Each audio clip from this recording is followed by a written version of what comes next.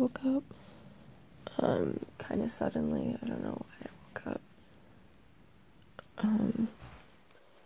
And my shipment should be here within the next 2 hours, and then I'm gonna go have a dressing change, because as a lot of people that I've spoken to said, it's not safe to have that amount of gauze, especially when it's pressing on stat lock and the incision they made. So I'm a little nervous about like seeing what my arm looks like under the gauze, but it's not nervous, I'm just like interested to see what it looks like. But yeah, that's about it. I'm up, guys. I am gonna edit the vlog, and yeah, I'll see you guys in a bit. So they sent my fluids, and that's it. They didn't send any actual supplies, so I guess that is coming with the nurse that we don't know anything about. So basically the shipment was just 3 of these. I thought that you had to refrigerate these, but they actually don't say anything about refrigeration, so just keep these in my room. So I am covered. This thing is still pretty tight on me because of how gigantic the gauze is, which you can actually see through it. So yeah, we didn't get any other supplies, and that's going to come with the home nurse that hasn't been set up yet. So I'm just chilling without access to my line and any way to protect it because nobody does their job. The story of being chronically ill is that it's just constant waiting. So I guess I'll take it. So say goodbye to the ugly dressing. So we're home, and I got my cover on, and it feels a lot better. It's so funny because the nurses were like, oh my gosh, yes, that's a lot of gauze. They probably thought you were gonna bleed a lot, and that's why they put so much on. And so they kept the stat lock on, they kept the bio patch on, and they just changed the tape on the top. They put a new piece down so that there's no additional gauze. The dressing did come with like a square, but it's like, it covers it, but it's not gauze. But it like came on the Tegaderm. I don't know. So yeah, this is a lot more comfortable. I think I'm gonna still have to stretch out the, just the top of this a little bit, just because the top is kind of tight on me. I'm just gonna try to stretch out part of it. I didn't get to edit the vlog before I left, but they told me there actually that it's disgusting that they haven't set up home nursing yet, and that we need to call every day until it's done. So I'm gonna have my mom call, because I called on Monday, I called yesterday and left an email, and they would call me back. And I know that if everything's set up, a nurse can get out here really, really quickly, and that's the only way I'm gonna get my supplies. I only got the fluid bags, that's it. So had I gotten everything, I was going to talk to somebody and have somebody walk me through setting it up, because I need the fluids, that I think would help calm me down. But I just we only had the fluids. We literally did not get any tubing. We got nothing else, so it's unfortunate. But so I have to go see my grandma in a little bit, but I'm gonna have my mom call the office to see if they figure all this stupid stuff out. It's just like not fair. And I have so many people DMing me on Instagram and contacting me, and they're just like, I feel so bad for you. I can't believe that you're going through it like this. This isn't fair to you. And I'm just really grateful for the support that you know, that I've been given. I'm really grateful. I've been in a horrible mood. I've been lashing out recently, but I am really grateful for the support. So God willing, we get everything through today. Hey guys, so I just want to talk to you guys about a few things. First and foremost, I need to give you an update. We talked to my doctor's office that's supposed to set up the home care, and the home care company that they usually go through isn't taking any more referrals.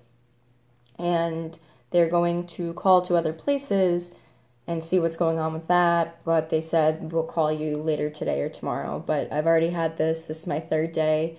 If it doesn't get done tomorrow, it's not going to get done until next week, which is very unsafe. I'm very aware that the line I have, I believe, do not quote me on this, but I believe this is for infection risk, and clot-wise, I believe this is the, clot-wise, actually, I think it's a port, but infection-wise, the PIC is the most dangerous, and I have a double lumen, which is even more dangerous.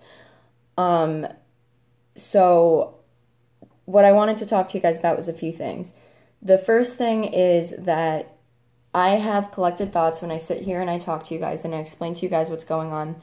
Sometimes I'm very raw because I try to be very raw, and sometimes you'll see me crying or really down or getting really upset. And I just wanted to say that I've been lashing out. I have been on edge. I have been freaking out. I have been panicking because all of this stuff wasn't set up before I got my line, which is scary. I'm very afraid because I don't know what's going on. So although, you know, like, I'm able to sit here and have collected thoughts and speak to you guys, I just wanted to say that, you know, there is a side that, like, you know, you guys don't see, and that I'm really, you know, I'm struggling. And I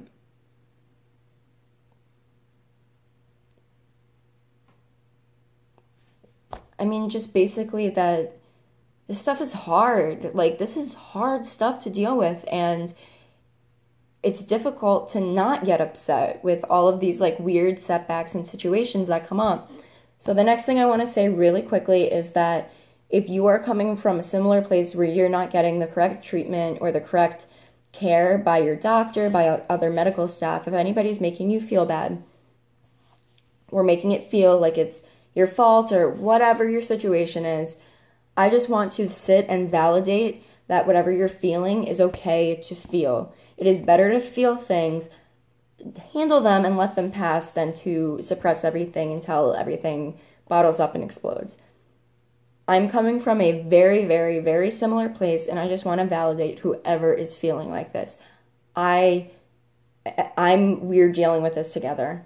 If you're dealing with anything that's similar to my situation, even if it's not doctors, if you're just talking about somebody else and you are upset, it's okay. I want to validate you guys. I want you guys to I want to make sure that you guys know that it feels so isolating and alone, but you are not alone.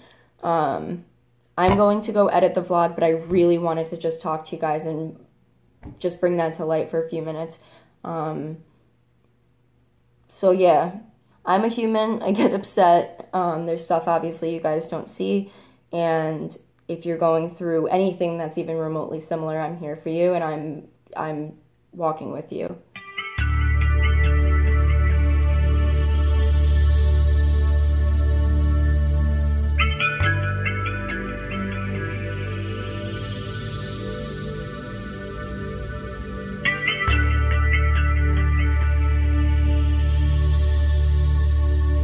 So I'm really trying to focus now. Sorry, I'm like bracing myself on the wall.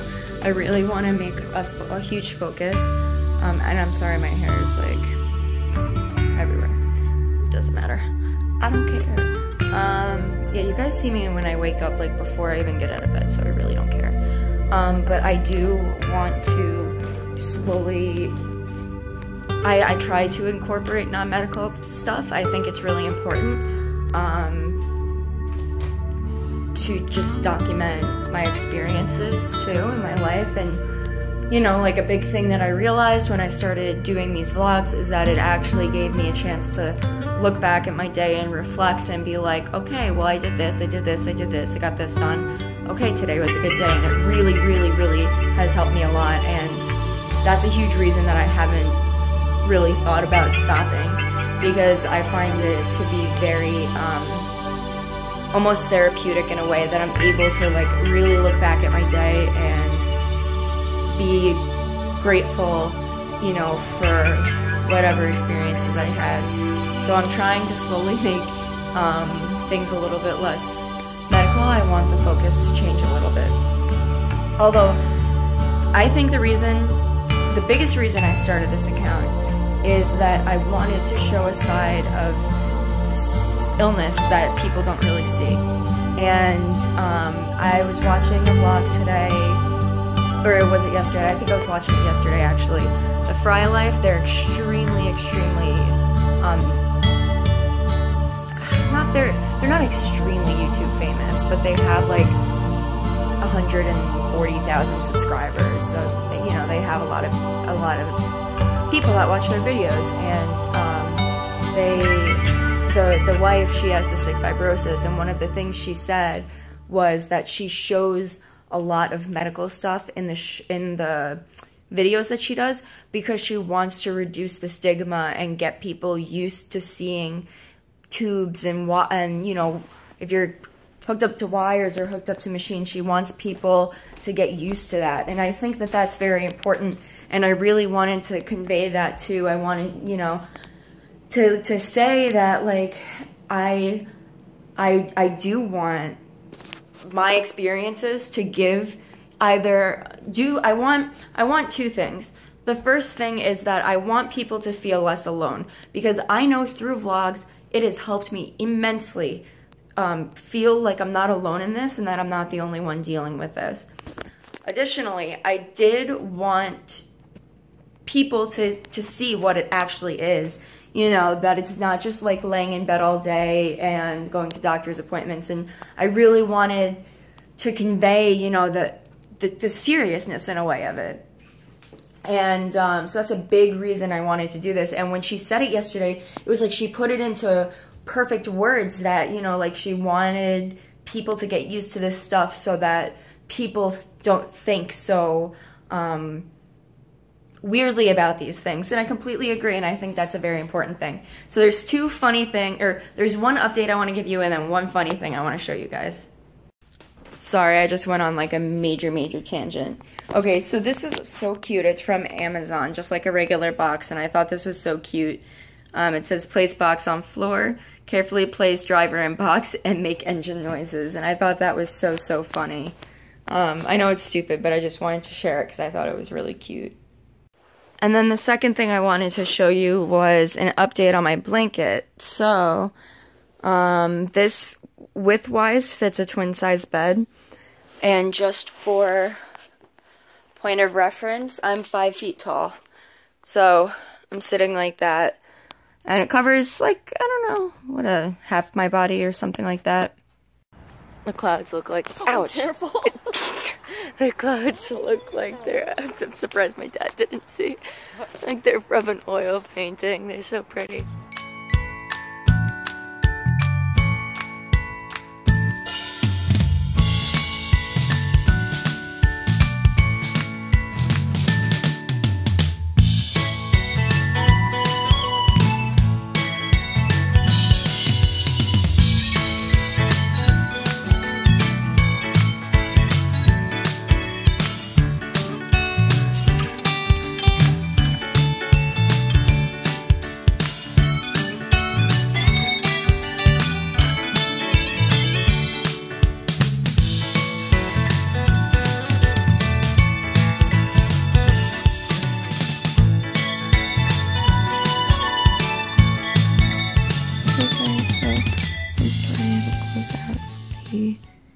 Vlog last night, but I just watched YouTube videos with my sister, and we both passed out in my bed, so she's still sleeping. But I'll see you guys tomorrow. Thank you guys for watching, and have a great rest of your day.